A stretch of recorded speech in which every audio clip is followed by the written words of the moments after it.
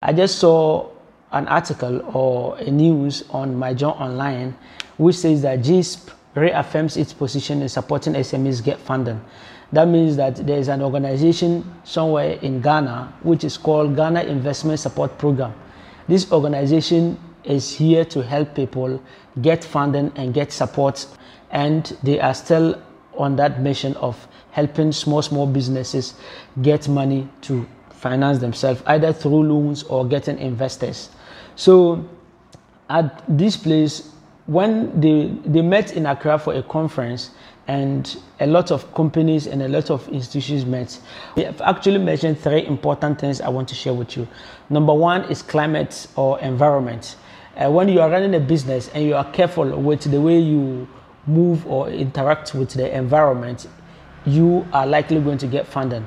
Let's say the way you get your raw materials, the way you dispose your raw materials, the way if you operate your business and it is environment harmless, you are likely going to get funding. So imagine you are running a business and the way you dispose your raw materials, you actually wasn't making any serious big deal out of it. I think it is nothing. That is how your mothers or your people did it, so that you also want to continue doing it that way.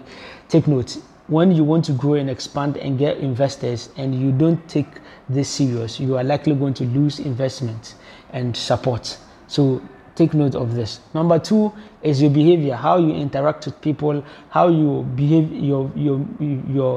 what is important to your business. Is there accountability? Is that good bookkeeping? Is there you paying taxes and those things? So if you're running a small business, these are basic important things you need to do. You need to get auditors and accountants to be, I don't mean just fancy way, but you need to do what is more important with the little way you are moving it. That's number two. And then the third one, they also talk about gender financing.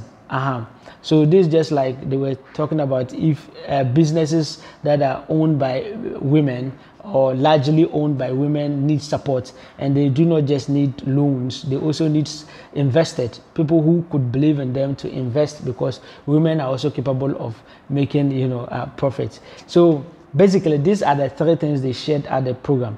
But what I want to share is that as a business owner, you need to find ways and means to be part of this kind of conferences or this kind of meetings, because number one, it helps you establish a connection or network. You can network and speak with people, build a relationship. That's very important. So if you're a business owner, these are conferences you need to be attending. Number two is that while you attend, you have a great possibility of getting this kind of investors to support your business, to grow your business, to expand your business.